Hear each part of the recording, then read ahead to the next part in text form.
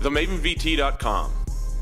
Visit our online virtual training platform where you can train with David the Maven Chikotsky, 2008 Bluff Online Player of the Year. Also, come to Las Vegas and train at our state-of-the-art facility with the Maven, Ari Angle, Daisy XOXO, as well as many other top pros.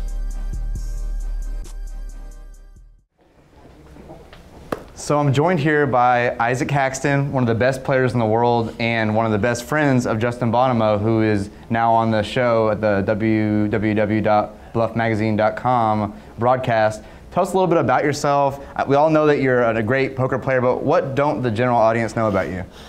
That was not the question I was expecting. I don't know. Probably not all that much. I'm not that exciting. I spend most of my time playing poker. Time I don't spend playing poker, I spend playing other games, hanging out, watching TV. Now, are you a regular at Bobby's Room? Because I don't like play very much live cash games. Really. So it's online, or where are you playing? Yeah, mainly online. And then you're traveling around playing the circuit as well, aren't you? A bit. Less in the past year than I have before. I've gotten a bit sick of the traveling. I think my time is more efficiently used playing cash games online. And what sites do you play on? Mainly Full Tilt and Stars. Now, how has networking with other players like Justin helped your game, and what are some other players out there that you've learned a lot from? In addition to Justin, Scott Siever has taught me a lot. Let's see, who else? Justin and Scott are definitely the two people I talk poker most with.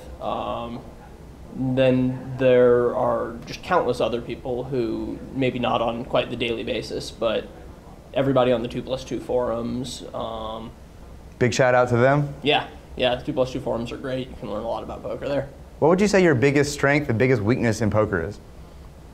That's a good question. Biggest strength is definitely my analytical approach to the game. Much more than other players, I think I can always tell people why I'm doing what I'm doing and have good reasons for all the plays that I make.